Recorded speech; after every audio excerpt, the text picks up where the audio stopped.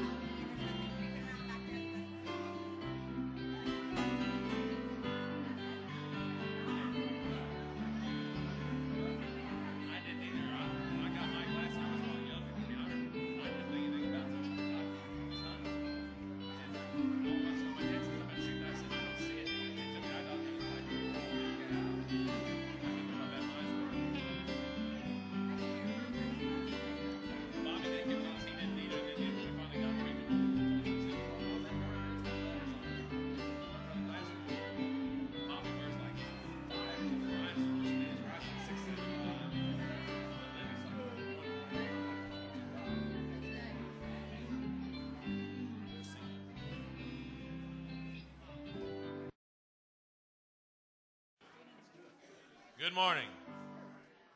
Invite you all to take a hymnal, turn to number 425. And we'll sing the first verse, and you can move around and make somebody welcome. So if you're able, please stand. Then we'll sing the last 4 verses also. We're going to sing all 5 of these.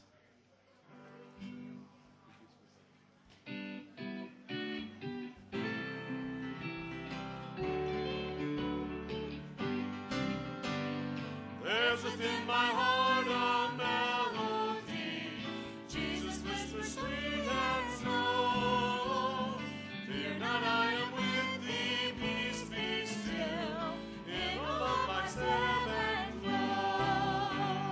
Jesus, Jesus, Jesus, sweetest name I know, fills my every longing, keeps me singing as I go. Make someone around you feel welcome.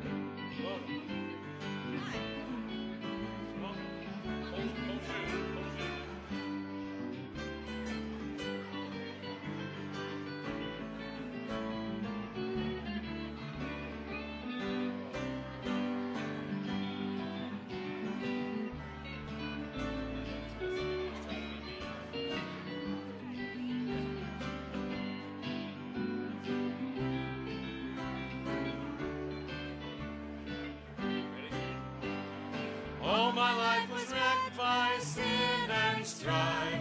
This would fill my heart with pain.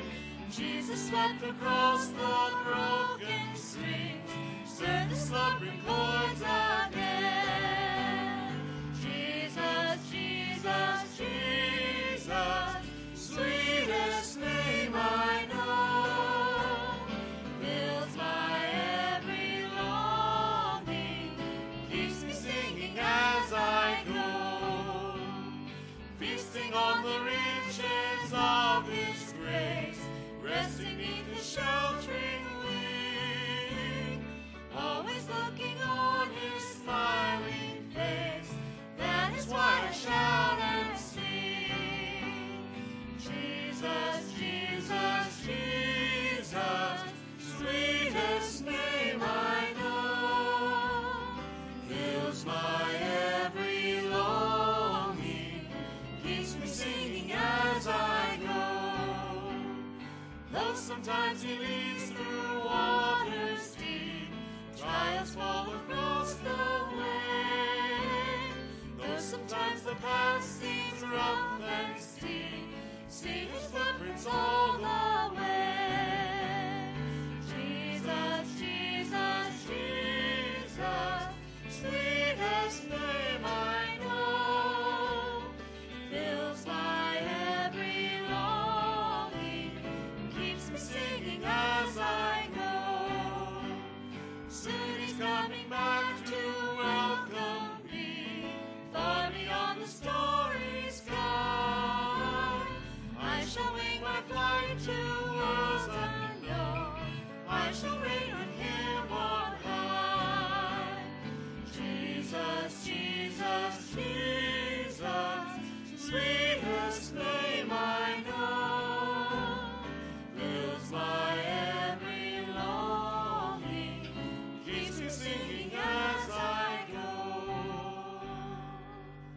may be seated.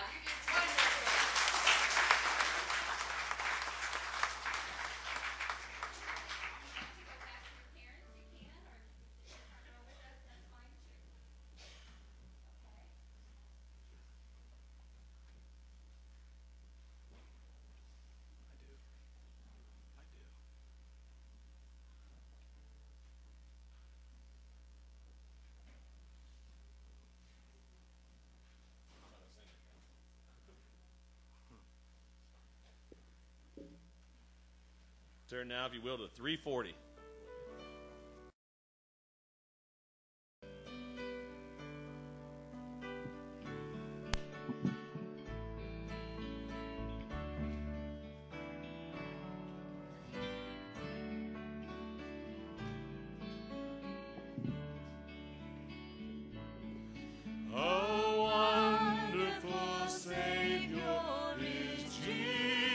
My Lord, a wonderful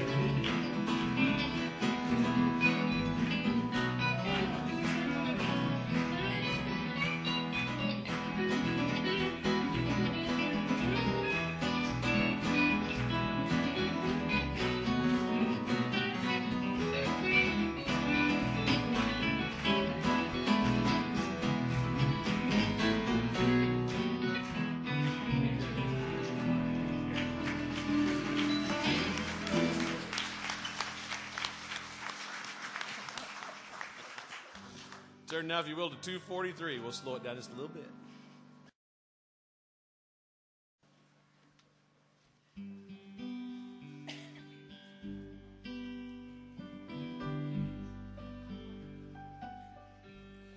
There's a sweet, sweet spirit in this place, and I know that it's the Spirit of the Lord.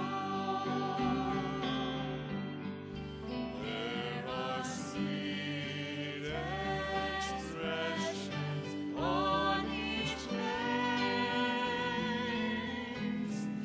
and I know that it's the presence of the Lord. Sweet Holy Spirit, sweet heavenly God, you're right here with us, filling us with your love. And for these blessings, we lift our hearts in praise. Without a doubt, we'll know that we have been revived when we shall leave this place. There are blessings you cannot receive till you know Him in His fullness and believe. You're the one true prophet when you say, I am going to walk with Jesus all the way. Sweet Holy Spirit, sweet heavenly God, you're right here with us, filling us with your love. And for these blessings, we lift our hearts in praise. Without a doubt, we know that we have been revived when we shall leave this place.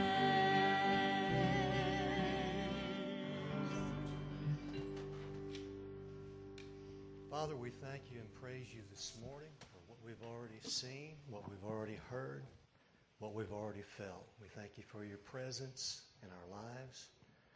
We thank you for the presence in our church. And as we come to this time, Lord, of partaking of the Lord's Supper, of thinking about your sacrifice for our sins, thinking about our lives in the light of your life and giving it for us that we might have life. We pray that you would touch each of us deeply during this time, Lord, and just ask that you would be glorified. In Jesus' name, amen. This time our brothers are going to come. They're going to distribute the elements. Let's wait until everyone's received, and then we'll partake together.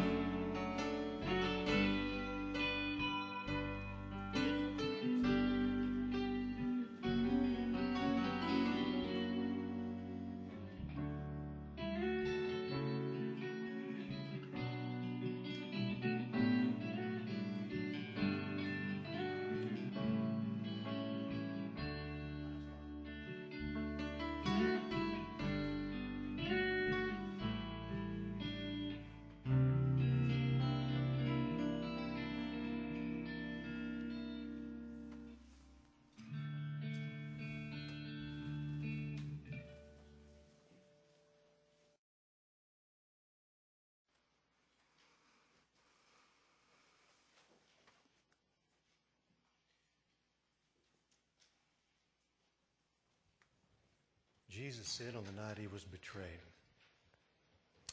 "This is my body, broken for you. This do in remembrance of me."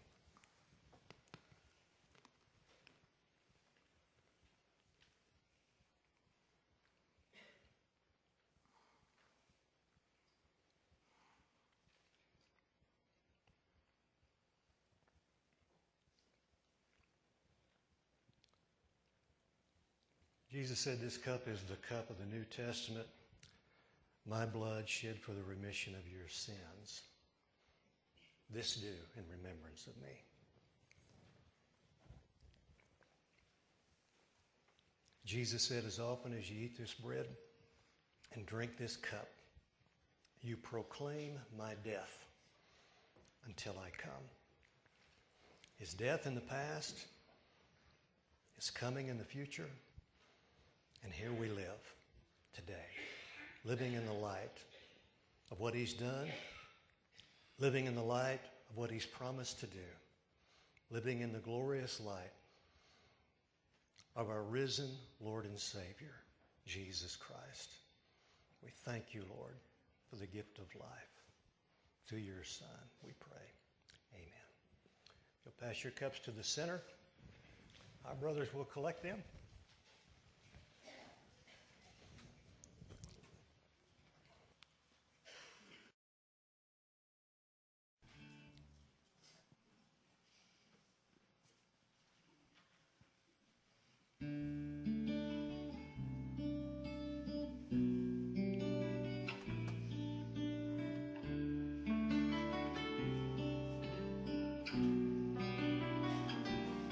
If the world from you withhold of its silver and its gold, and you have to get along with meager fare, just remember in his word how he feeds the little bird.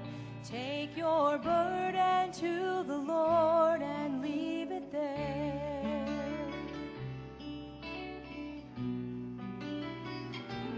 If your body suffers pain and your health you can't regain, and your soul is almost sinking in despair, Jesus knows the pain you feel. He can save and he can heal. Take your burden to the Lord and leave it there. Leave it there.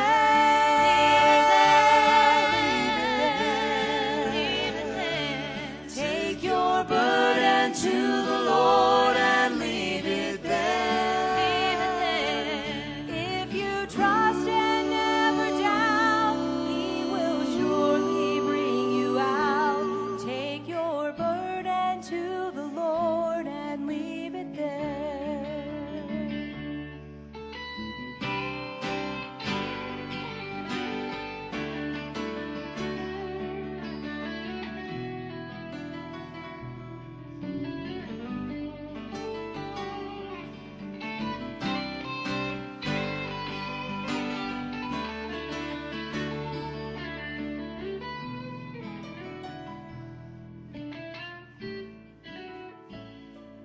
When your enemies assail and your heart begins to fail, don't forget that God in heaven answers prayer. He will make a way for you and will lead you safely through. Take your burden to the Lord and leave it there. Leave it there. Leave it there. Take your burden to the Lord and leave it there. Leave it there. If you trust and never doubt, he will surely bring you out. Take your burden to the Lord and leave it there. If you trust and never doubt, he will surely bring you out.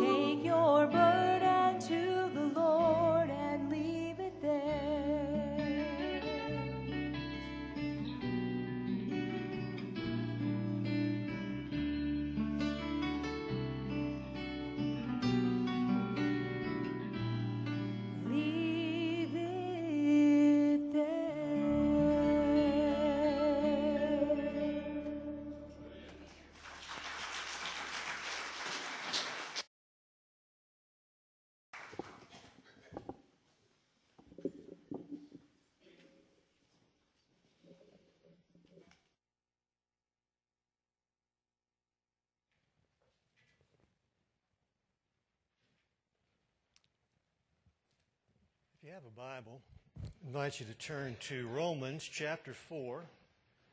We'll make a brief stop there and then head back to Genesis chapter 12. We've been talking for several weeks about the promises of God. We've talked about that from many different aspects and details. I won't go over all that right now. Maybe next week. It's on the internet. If you got the internet and you like that kind of thing, you can listen to all those over again. But this morning we want to think about the man who lived on promises, and that, of course, is Abraham. If you read Romans chapter 4, Galatians chapter 3, Hebrews chapter 11, you'll find Abraham mentioned with the promises of God 20 times. That's about a third of all the references in the Bible to somebody living by the promises, standing on the promises of God. And Abraham is the person who most pictures that process that you and I are engaged in as we live in this world. And so we're going to look at him and how he did it and how we can do it. Romans 4, he says, "What shall we say then that Abraham, our father, pertaining to the flesh, is found? If Abraham were justified by works, he has whereof to glory, but not before God. What says the Scripture? Abraham believed God, and it was counted unto him for righteousness." Now note that in verse 3. It doesn't say Abraham believed in God, although certainly he did. But it says Abraham believed God. That's what it takes to live on the promises. Believing in God will get your soul to heaven, but believing God will get heaven to your soul. Believing in God, you can have life, John 10:10, but believing God, you can have life more abundantly, Jesus said. So there are many sincere people who have believed in God. They're going to heaven. But they're presently maybe not believing God, living by the promises, trusting God, walking by faith, not by sight. And that's what Abraham teaches us. Look at verse 20. "He staggered not at the promise of God through unbelief, but was strong in faith, giving glory to God, being fully persuaded that what he had promised," there it is, "he was able also to perform." So what were these promises that Abraham lived by? Let's turn back to Genesis chapter 12 and just kind of walk along with Abraham through the majority of his life and see how God fulfilled those promises to him. Genesis 12, 1, 2, and 3. Abraham is 75 years old. Some of you think, well, I'm too old to live by the promises of God.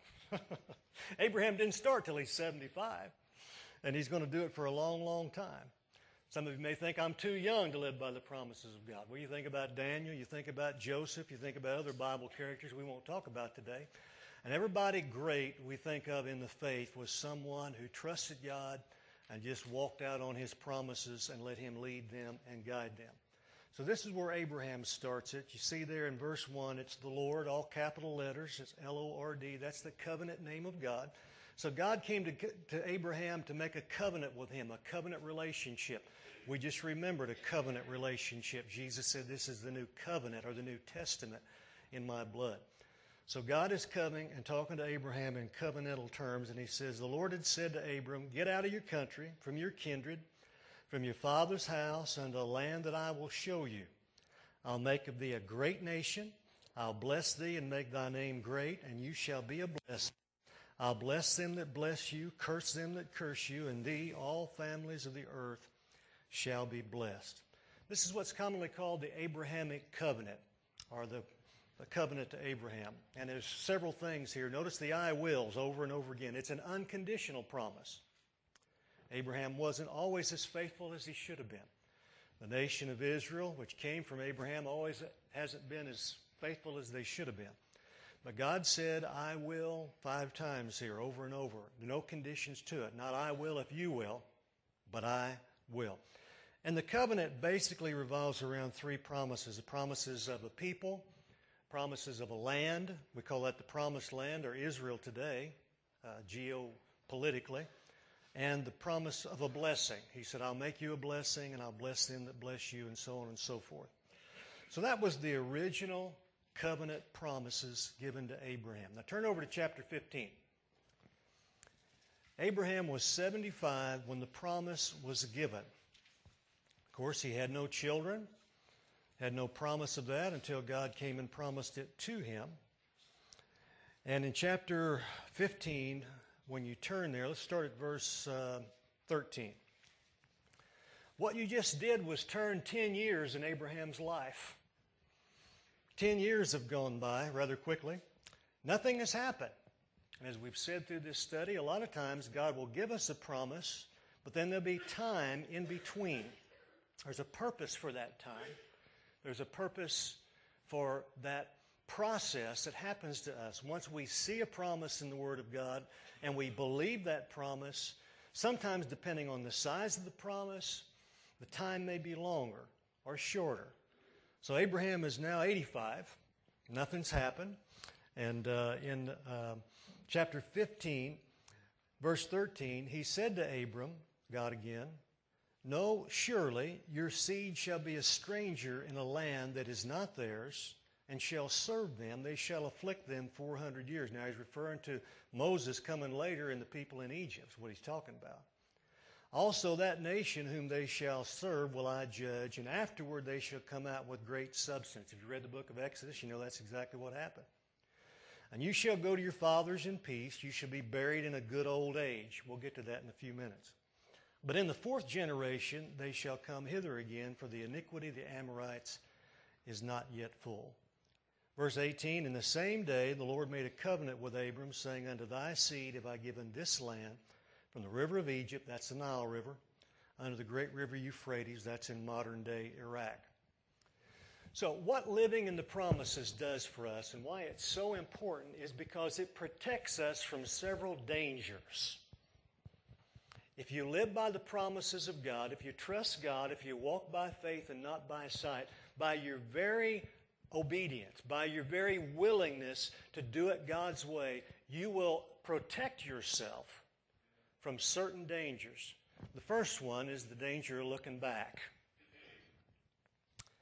10 years went by from the original promise. Nothing happened. Nothing transpired. Nothing different. Just Abraham living one day at a time. And then God comes 10 years later and he sort of refines the original promise. He talks about the 400 years. He talks about, verse 18, the geographical size of the promised land. You see, from the Nile River all the way over to the Euphrates River. And what God will often do sometimes, because we'll follow him for a while pretty good, but then we'll want to kind of drift back. We begin to doubt, did I really hear God right? Is that really what he said? And we'll be tested sometimes, and we'll begin to stagger at the promises. And we'll start to look back. The good old days, you know, it was better back there.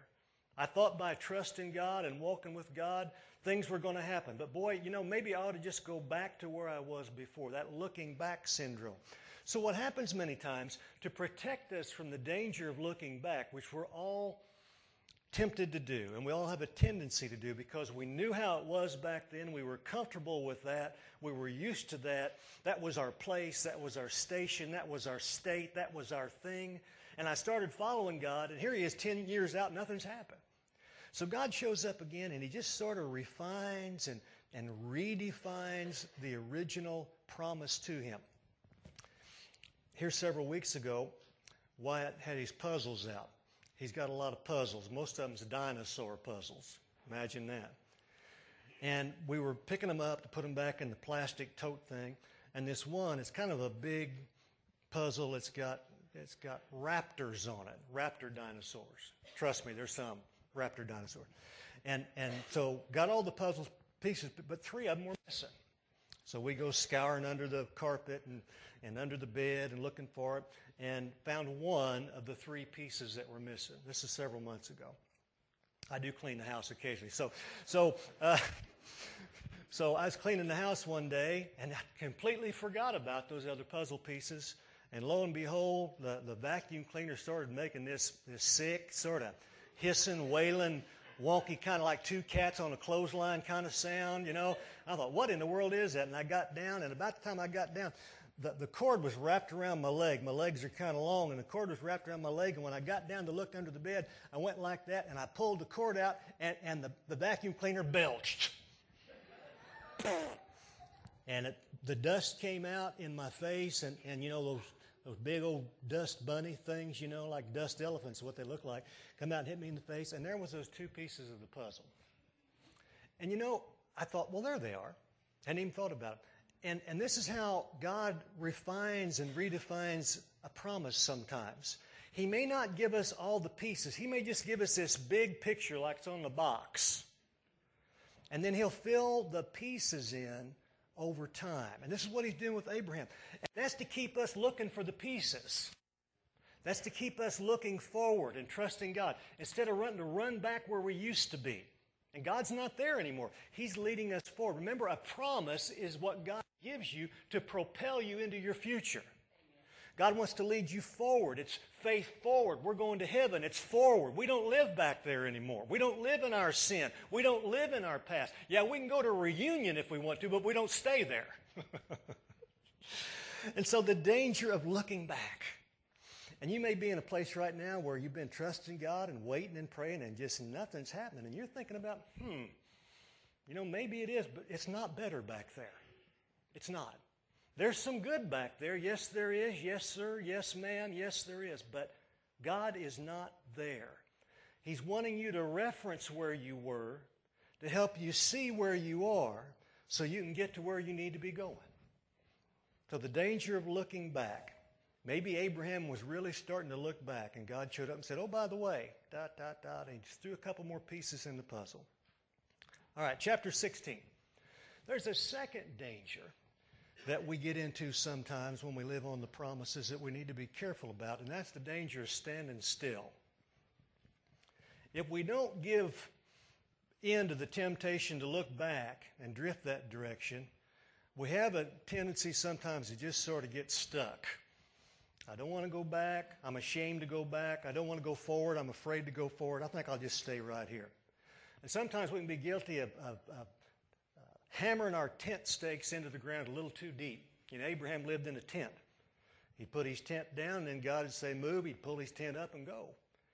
And he never put his tent stakes down too far that he wasn't ready to do what God said. And sometimes we've got to be careful about that. Now, if you know chapter 16, it's one of Abraham's mistakes. When you live on promises, it doesn't mean you'll live perfect. When you trust God, sometimes it's difficult to know what to do and when to do it and how to do it. But Abraham and Sarah, here they are. He's 86 now. Another year's gone by, chapter 15 to 16. And Sarah had been thinking about the promise and how it hadn't come true, the promise to have a child, promised seed, promised covenant child. So Sarah said, verse 16, chapter 16, verse 1 and 2, why don't you just come in here, Abraham, and get to know Hagar a little bit. I don't know how she said it, but Sarah, Abraham's wife, bare no children. She had a handmaid, an Egyptian. Egypt's always a type of the world in the Bible. Worldly lust, worldly desire, sinful stuff. Her name was Hagar, and Sarah said to Abraham, behold, now the Lord has restrained me from bearing. Now, God had promised they were going to have a child together, but she says, no, it's not going to happen. So she kind of got stuck. She wasn't able to move forward. He wasn't able to move forward. So they decided to help God out. Don't try to help God out. He knows what He's up to. He knows what He's doing. But when we get stuck sometimes, we get a little bit itchy, we get a little bit twitchy, we get a little bit antsy, and we think, well, maybe we should just help God out. And that's what they did. They tried to help God out. And they got an Ishmael out of that, a child of the flesh, that type of thing. So when you're living by the promises, when you're walking by faith, remember this. We do not live by explanation, but by expectation. We think we have to have everything figured out before we can take the next step. We think we have to explain what God is doing and understand it analytically, intellectually, academically. Now, the head is involved in following God, but it's always heart first, not head first. The head is engaged, but the heart has got to lead, and this is what they forgot about. They were trying to live according to some kind of explanation. God said it, but it hasn't happened. God has restrained me from bearing. You take her, and we'll go on down the road. It doesn't work that way. So they got stuck, and it didn't work out well. And when you live by promises, you avoid the danger, the deadly danger, the terrible tendency of standing still. I was thinking about Luke chapter 1. Here's little Mary, and the angel Gabriel shows up, and he says to her, you're going to bear a child. And she doesn't say, Luke 1:34, this can't be. I've never been with a man. She says, how can this be, seeing I know not a man? See, she wasn't looking for an explanation. She was looking for the expectation. That's the difference. When you're living on promises, when you're walking by faith, you're hoping in God, you're trusting in God, you're yielding your life to God. It doesn't have to make sense. I don't have to figure it all out. I just have to do what He says. And that's what Abraham was learning. Now look over chapter 17. When you go from 16 to 17, you go 13 more years. Now Abraham's 99 years old. You know, you read this and you just think God talked to Abraham every day. He didn't. He makes a promise, he speaks his word, and then time goes by. Is Abraham going to believe? Is he going to trust? Is he going to obey? Or is he going to try to do his own thing? Same thing with us. That's why Abraham is the father of the faithful. So in chapter 17, he's 99 years old. So the original promise, he was 75. Now it's almost 25 years later. Nothing has happened. Why has it taken so long? Well, it wouldn't have taken quite as long had they not had chapter 16 in there and tried to help God out. However long it takes for God to get done what He wants to get done, if you start helping Him out, it's going to take longer.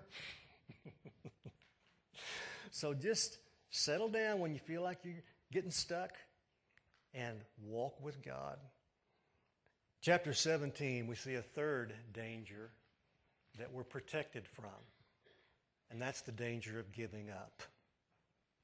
The danger of looking back, the danger of standing still, the danger of giving up.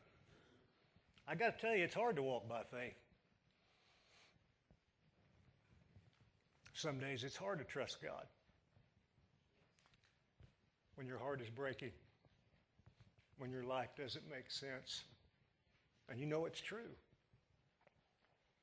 And yet you can't give up when you're trusting in the promises of God because they're leading you forward. Now, there's something I haven't been totally honest with you about so far in this message. Look at verse 5. This is important. I've been calling him Abraham, but his name's not Abraham till chapter 17. His name is Abram. Abram means exalted father. Quite a name when you don't have any kids. But now he's going to get renamed Abraham. God makes His original promise to a guy who has one name, significant, symbolic of something about his personality, his character, his relationship with God. And it's going to take him almost 25 years to get him to the point where he can rename him, give him a new name, a new purpose, and fulfill the promises completely and totally. Now, during those 25 years, God's taken care of him. He's a blessing to others. He prospers. There's things that God does. Some of His promises He fulfills. Some He delays. But ultimately, He's going to fulfill all of them through Abraham. So the danger of giving up. Verse 5, neither shall you be called anymore Abram, but thy name shall be Abraham. For a father of many nations. That's what Abraham means. Father of a multitude or many nations. You see, Abram to Abraham. What's the difference? Well, it's the... You see that? It's the... That's the difference. And the... is life. As long as you can... You got life. If you can't... You don't have life. What parent hasn't stirred in the middle of the night, tumbled out of bed, tiptoed into the baby's room, looked across the baby bed with the night light and the moonlight and watched that little chest rise and gone back to bed and slept like a baby? What person hasn't held the hand of a dying loved one and watched that last breath? And God gives him life. Gives him something he didn't have before. And He said, Abraham, you're not only going to be the father of the Israelites, you're going to be the father of many nations. I'm going to fulfill that promise to you. chapter 23.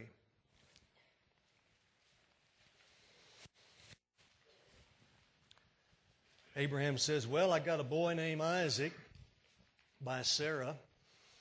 I got a boy named Ishmael by Hagar.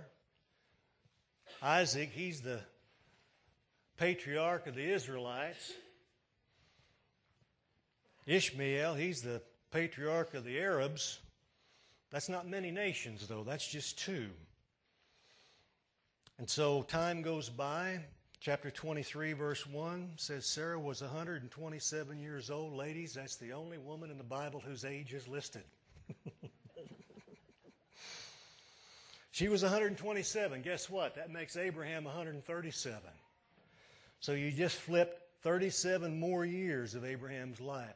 Original promise, he's 75. Now he's 137 years old, and he's still not the father of many nations.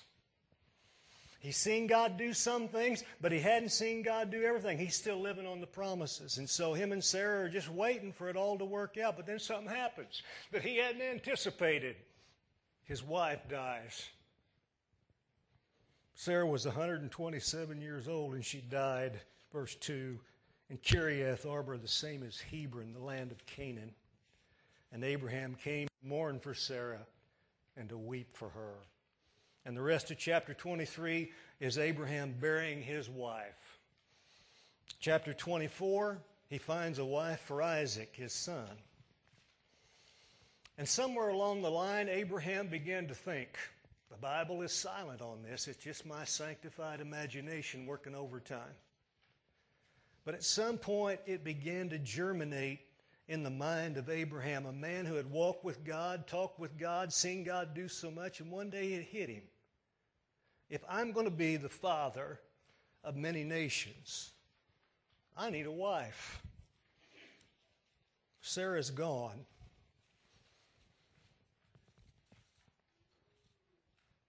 I thought it was going to be me and Sarah. But it looks like God has another plan to fulfill his promises, Abraham must have said. And in chapter 25, verse 1, it says, then again, Abraham took a wife, and her name was Keturah, which means incense. And in the scriptures, incense is always sweet fragrance. So I like to think that Abraham, at age 137, saw her walking by and said, hey, sweetie. Hey, sweet thing. Again, my imagination running overtime. But Abraham realized that first the promises come to you, but then you must come to the promises. You can't just sit on your haunches when the promises come to you. You've got to follow the promises. The promises are leading you forward. They keep you from looking back. They keep you from standing still. They keep you from giving up. The promises of God. And Abraham realized, look, if I'm going to be the father of many nations, I need somebody. Look at verse 2. Now, he's 137. He's about to start a basketball team. They're about to buy a 4-bedroom house by the grade school. My imagination again. She bare him Zimram and Jokshan and Medan and Midian and Ishbak and Shuah, and on it goes. And verse 4 says, the sons of Midian, and these were all the children of Keturah. So Abraham had Isaac, Ishmael, and now all these guys.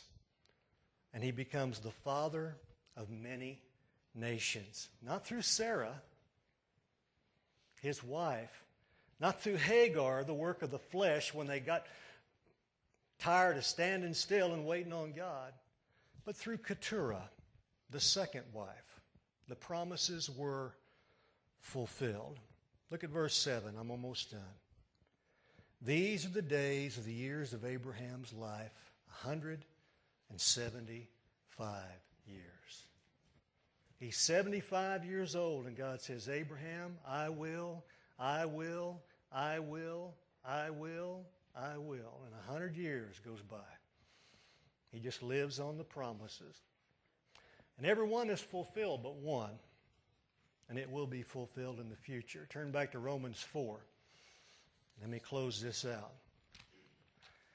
In Romans chapter 4, verse 20-21, he staggered not at the promise of God through unbelief, but was strong in faith, giving glory to God, being fully persuaded that what he had promised, he was also able to perform. And here's the punchline, brothers and sisters. And therefore it was imputed to him for righteousness.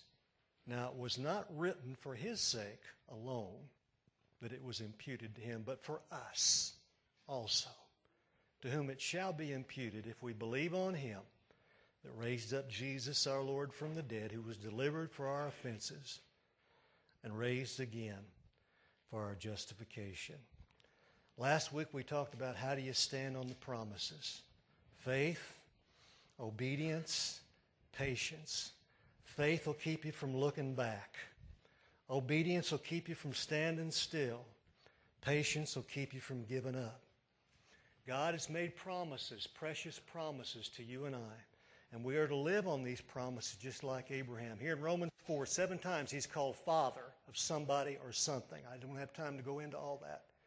But Abraham is ultimately the father of all who believe God.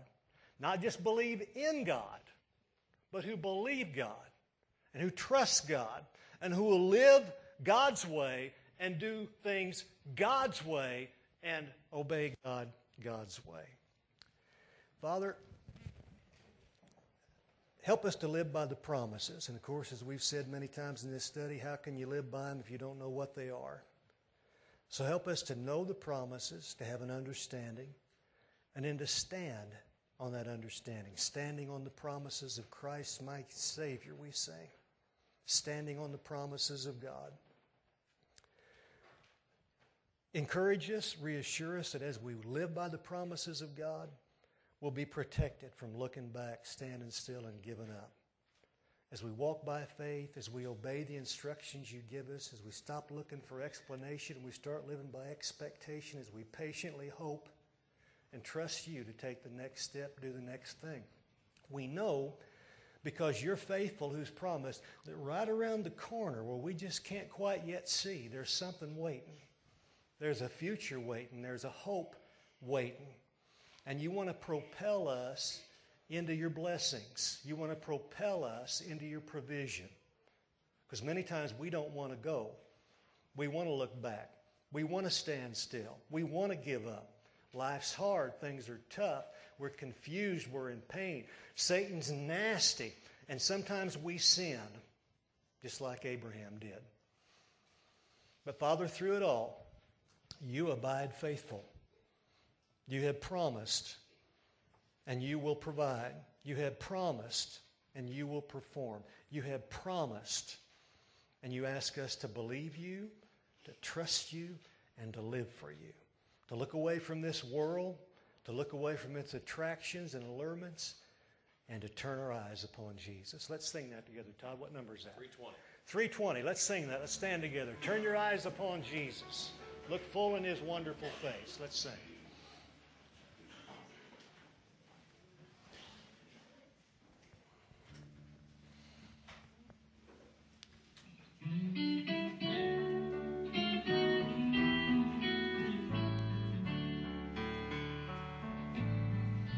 Oh, soul, are you weary and troubled?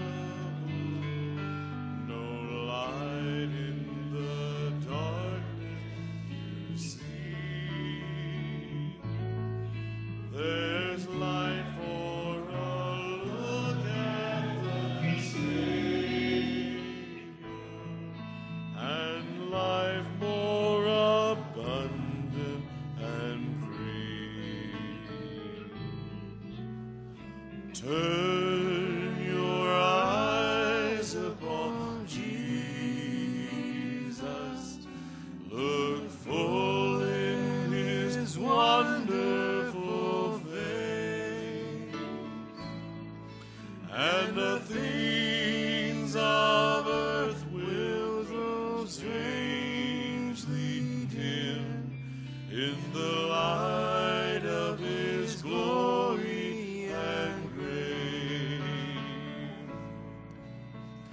Turn your eyes upon Jesus. Look full in his wonderful face, and the things of earth will grow strangely dim in the light of his glory and grace. Turn your eyes upon Jesus. Look full in his wonderful face, and the things of earth will grow strangely dim in the light of his glory and grace. Move across, take somebody by the hand. Quietly, quickly.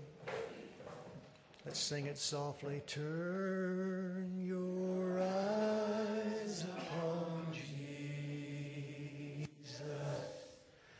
Look full in his wonderful face, and the things of earth will grow strangely dim in the light of his glory and grace.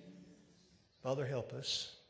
Like Abraham, we know you, we believe in you, but we need to believe you. We need to believe your promises. We need to walk by faith and not by sight. We need to long to see your provision, your power, your presence. All these things you promised to us, they're ours as a child of God. But oftentimes we live like paupers in the sense that we don't access your promises. We live under our own energy, our own strength, our own intellect. We try to figure things out. We try to size things up. And you're calling us to walk by faith. Without faith, it's impossible to please you. We know that in our heads, but in our hearts, something's been disconnected. Help us, God. Help us to walk by faith, to live in your promises, that you may provide something for us far better than we've ever known. And it's been good. God, you're so good. You're just so good. You bless us far more than we deserve. And yet you're a God who desires to do even more than we can ask or think, the Bible says. You're just such a great Father, such a great God. So dismiss us, Lord, today with the awareness of your there-ness, that you have a promise, and that promise is like a bridge from where we are to where we're going. And where we're going is where you want us to be, what you want us to be doing, how you want us to be living. And just like Abraham, life may twist, it may turn, it may seem to stop at times, but you will perform your promises for your people. And we thank you for that. We thank you for that. Now dismiss us. In the name of our Lord and Savior we pray. And everybody said, Amen. Amen. Amen. God bless you. Have a good afternoon.